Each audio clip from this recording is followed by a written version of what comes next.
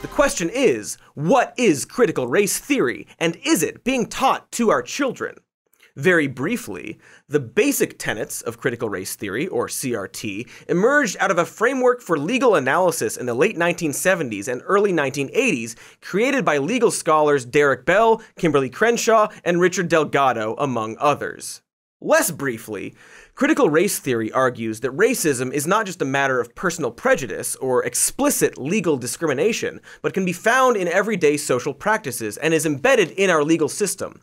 It places specific emphasis on history and context with relation to discussion of race in legal discourse, and seeks to understand how white supremacy was created and how it is maintained, and to examine its relationship to professed ideals such as the rule of law and equal protection.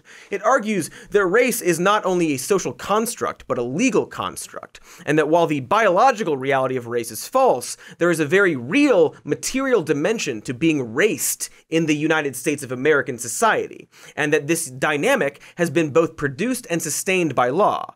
It finds fault with the ideal of color blindness, which ignores effects of centuries of documented racism, and instead embraces the notion of race consciousness.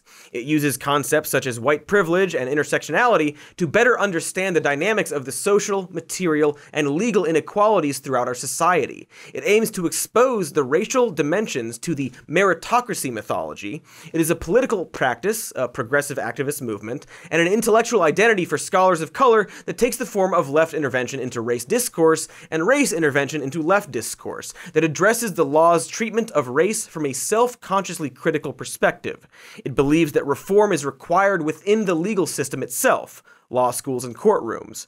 Critical race theory is not only concerned with understanding the ways in which our history of racist laws and social practices have created racial inequality, and how white supremacy is maintained within our society and through our legal system, but critical race theory is an intentional and explicit effort to change this dynamic.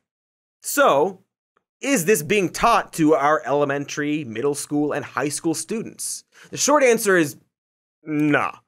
And if you are skeptical of this claim and are a parent, ask your child to watch this clip and then get back to me. Critical race theory has certainly connections to any kind of critical intellectual discourse, but it's also connected to critical legal studies, which was not committed to sort of inheriting all of the kind of Gramscian and Marxian sort of ideas that you're talking about. And again, even the type of Marxism you're talking about is a very narrow, thin, sort of crude Marxism, or even what we call vulgar Marxism, which alleges a relationship between economic base and cultural superstructure that is one-to-one, when in fact, what most Marxists have argued, and what certainly most Marxists post the mid part of the 20th century have argued, is that it's a much more complicated dynamic than even Gramsci himself argues at in the prison notebooks about this idea of hegemony and how it happens along a compromise equilibrium, whereby some people, or whereby on the one hand we absolutely are hostage to the economic conditions around us, but on the other hand, structures and states and institutions also appeal to our own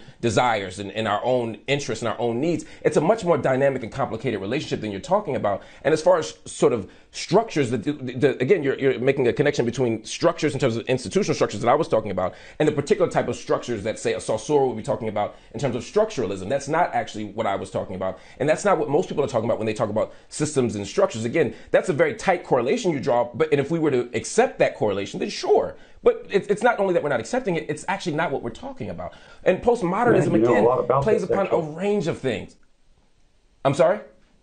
I said you know a lot about this, actually. That you know a very... So did your kid get all that? Did you get all that? Did James Lindsay get all that?